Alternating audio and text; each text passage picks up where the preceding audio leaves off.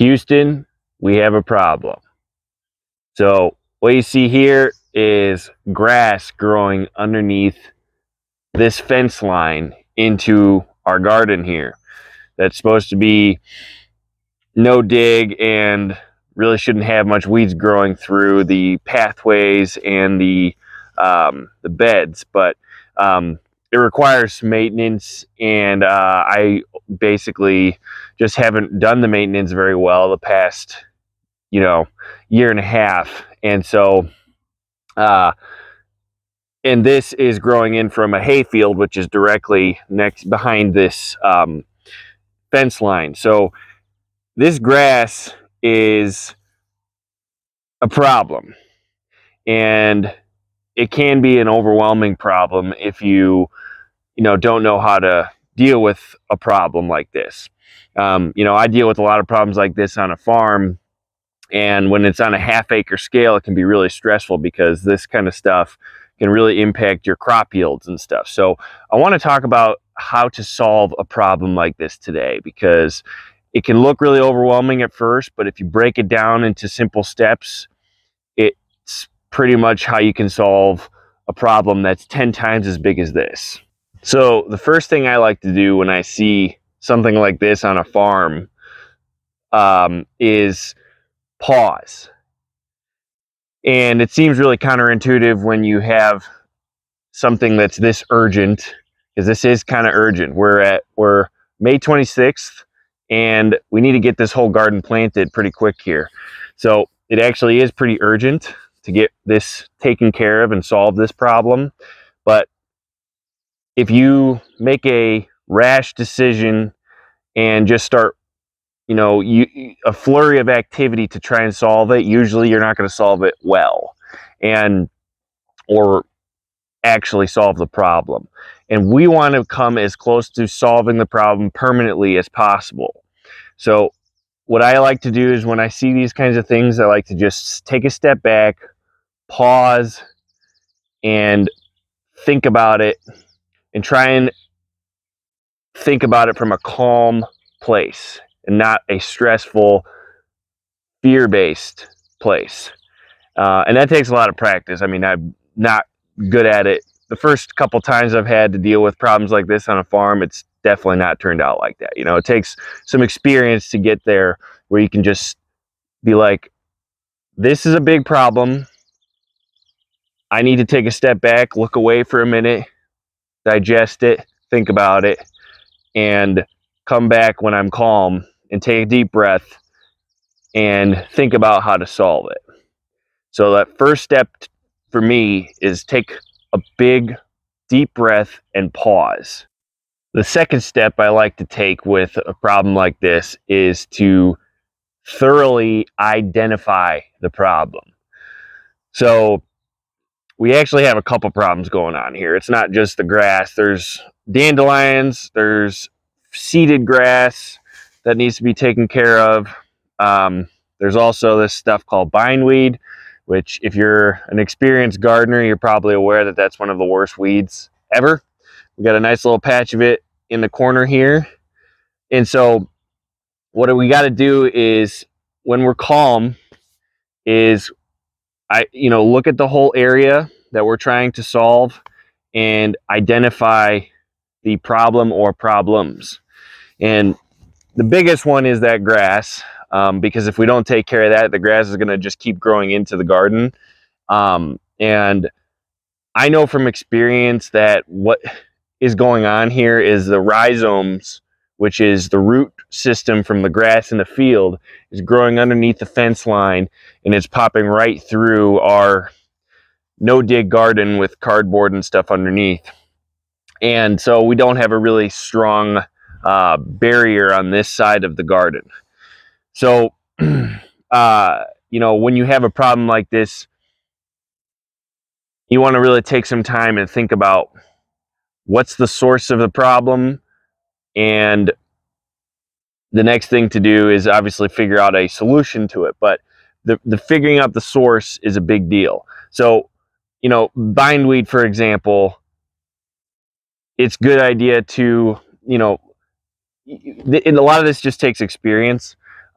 It's not exactly like you're going to know the solution or be able to identify the problem your first time, but with experience, you're going to get better at it. But bindweed is a really tough one to solve. That one is going to take consistent effort this whole season to get it under control. We're going to need to be pulling it regularly and possibly flame weed it regularly to get that root system weakened, and it actually will die eventually. But that's a pretty tough one to solve.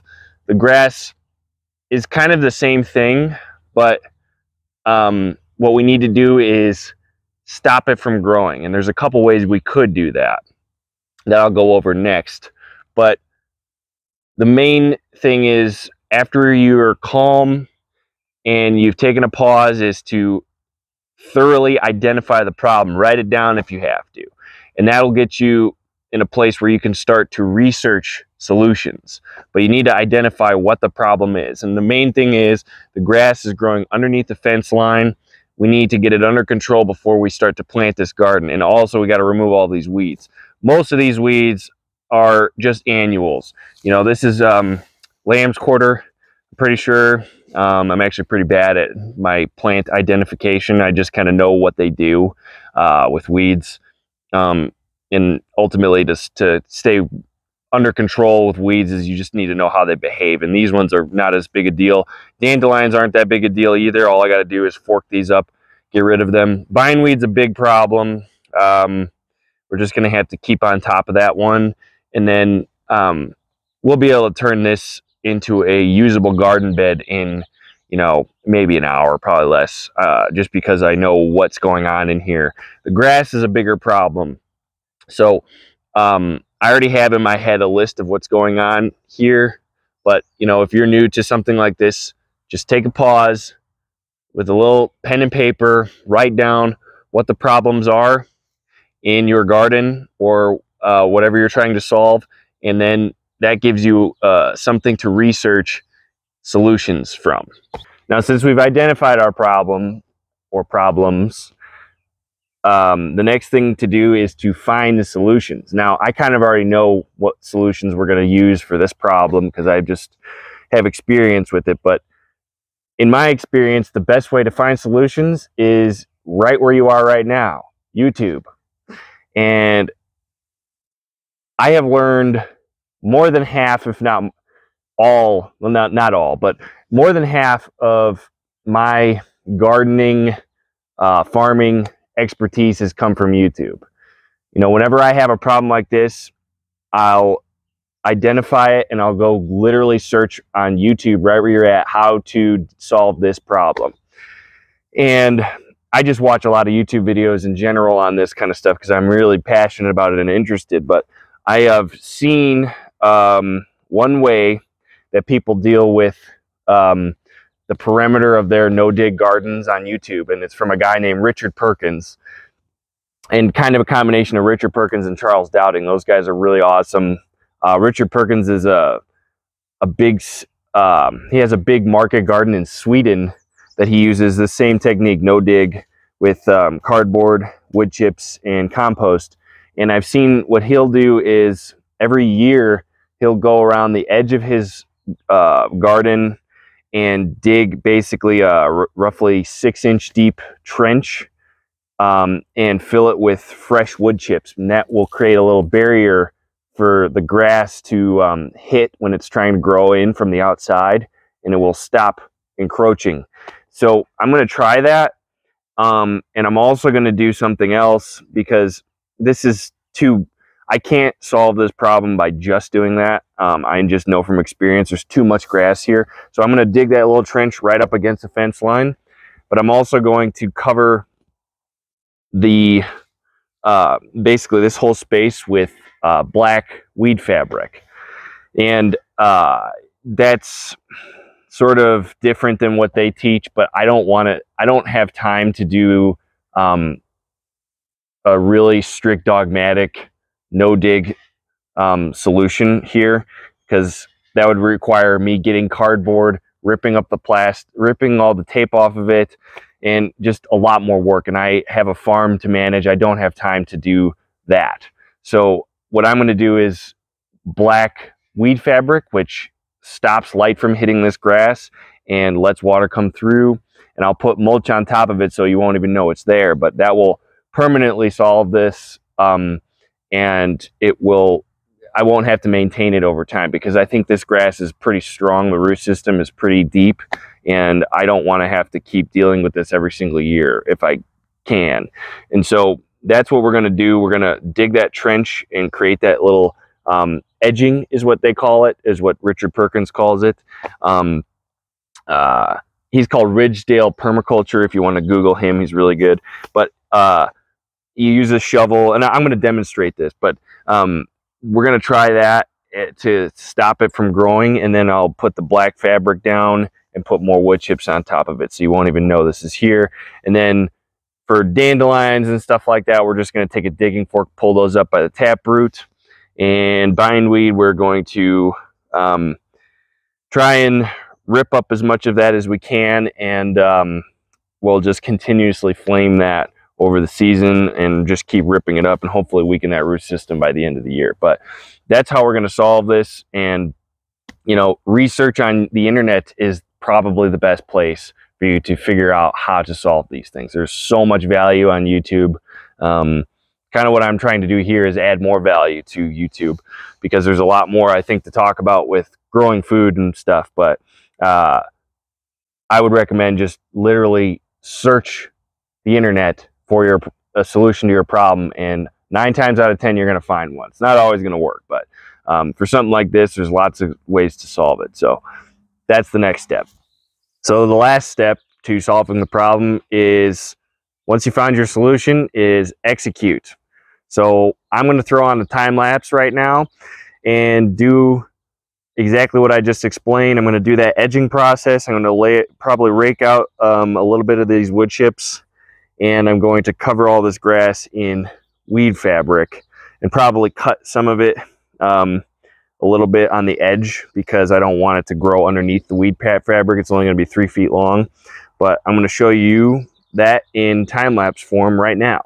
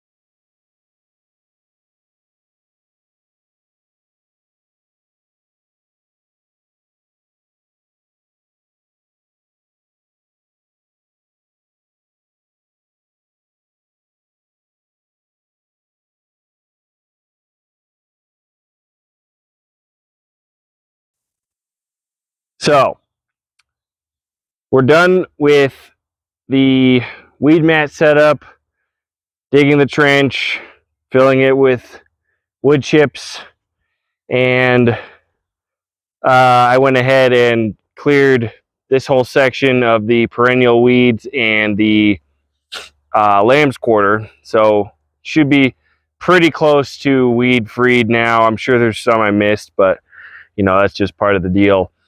But you know, the way that I tackled that was I broke it down and looked at every step, laser focused, and I'm not paying attention to all the other things going on, because that's when you get overwhelmed.